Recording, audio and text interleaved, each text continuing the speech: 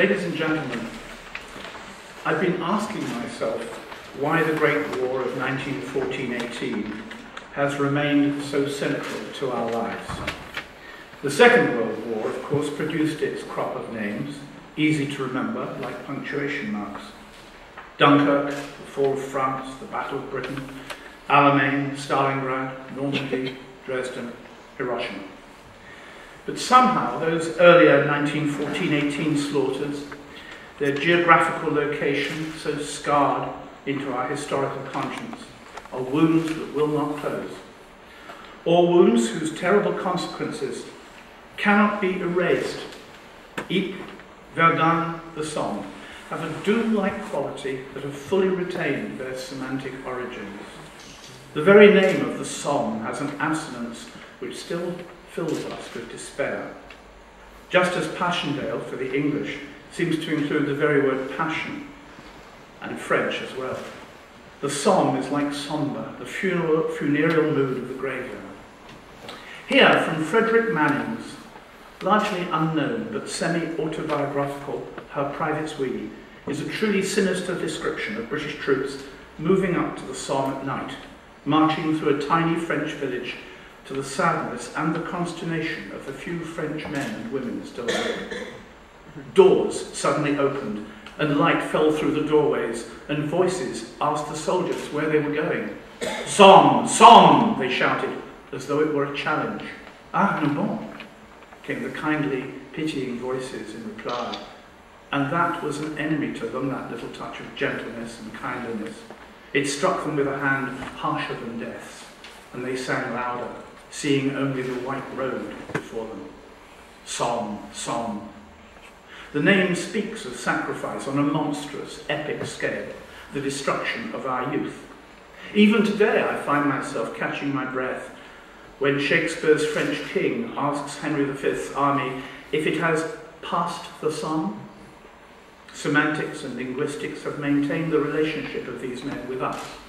Their language, their expressions, their horror, the very metaphors they use are contemporary. They are as if of now. They are our people, yours and mine. Here, for example, is the soldier poet, Edmund Blunden, describing the scene only a few metres from the front door of this building in which we're sitting tonight. This is what he wrote 96 years ago.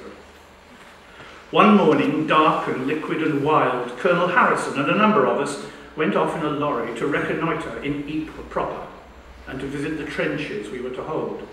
The sad salient lay under a heavy silence, broken here and there by the ponderous, muffled thump of trench mortar shells round the line.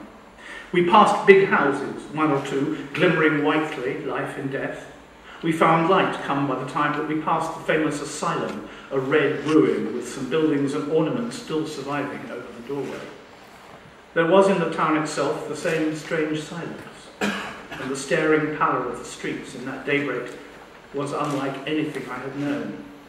The Middle Ages had here contrived to lurk, and this was their torture at last.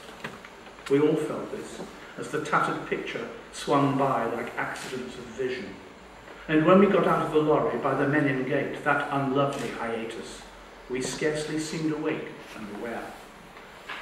Note how Blunden almost tricks us into understanding the sad salient, the ruined houses glimmering whitely, like the white road stretching out before the doomed British soldiers in Manning's book. The staring pallor of the streets, the accidents of vision, wonderful expression, the unlovely hiatus. This is literature sharpened by fear and weariness. It seems extraordinary today that a woman wrote from the Western Front under fire. I can explain to you that many years ago in Antwerp, browsing through an antique bookshop, that's what we Middle East correspondents do when we have work, I found a 2-volume Penguin edition of Margot Asquith's diaries, published in 1937. She was the wife, of course, of the British Prime Minister, Herbert Asquith, and she received permission, of course she did, her husband was the Prime Minister, to visit the Ypres front line in 1914. Few even realise that a woman did record events at Ypres at that time. My colleagues of those days, they stayed in the chateaus with the generals. Margot went to the front. Margot Asquith was at the front. And here is her sad and painful description of the graves cluttering the Ypres cemetery and of the German bombardment of this city. The Ypres cemetery will haunt me forever. No hospital of wounded or dying men could have given me a greater insight into the waste of war than that dripping, gaunt and crowded churchyard. There were broken bits of wood stuck in the grass at the head of hundreds of huddled graves, with English names scrawled upon them in pencil. Where the names had been washed off, forage caps were hanging, and they were all placed one against the other as closely as possible. I saw a Tommy digging, and I said, "Who's this grave for?" And he answered without stopping or looking at me, "For the next one." Thin white lines of smoke, like poplars in a row, stood out against the horizon, and I saw the flash of every German gun. My companion said that if the shells had been coming our way, they would have gone over our heads. The German troops, he explained, must have come on unknown to them in the night. And he added he did not think that either the Belgians, the British or the French knew at all what they were up to. So far as I can discover, this passage is the first indication in prose during the Great War, the very first faint hint that chaos rather than order might decide the coming bloodbath. And it was a woman who spotted this. But again we have that wonderful metaphor from the heart of British literary tradition of the shell explosion standing like poplars in a row. Interestingly, Guillaume Apollinaire, the French poet and Great War poilu, found a strangely similar metaphor when he described shellfire near Nîmes 4 months later, in January of 1915. And then my memory would fade as a shell blooms, bursting over the front line, magnificent, like mimosa in blossom. But these will be almost the only lines of poetry I am going to quote tonight. For I find with the passing years that the poetry of the Great War no longer seizes hold of me in the same way as the prose. Perhaps we have overused the poetry of Rupert Brooke and Siegfried Sassoon and Wilfred Owen. Perhaps like the first notes of Beethoven's Fifth or Handel's Water Music, I've read too many times of the corner of a foreign field that is forever England, of how everyone suddenly burst out singing, of the gas victim with the froth-corrupted lungs.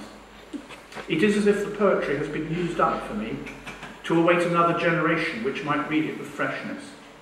I say might read it. I could say the same of the prose, and of this I shall speak more later.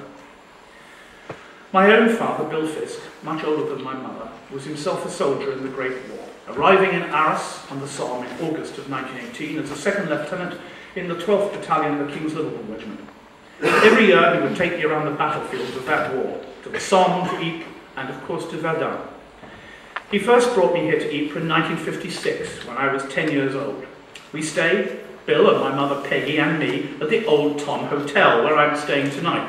It hasn't changed at all, except the prices. And I still remember the dining room filled with other First War veterans like my dad, men in their 50s and 60s, all gone now, of course, who would reminisce about this great human tragedy as if it was the greatest thing in their lives. And in historical terms, it probably was. Bill Fisk was filled with patriotism and a kind of bleak but soldierly sorrow when he toured the cemeteries around Ypres.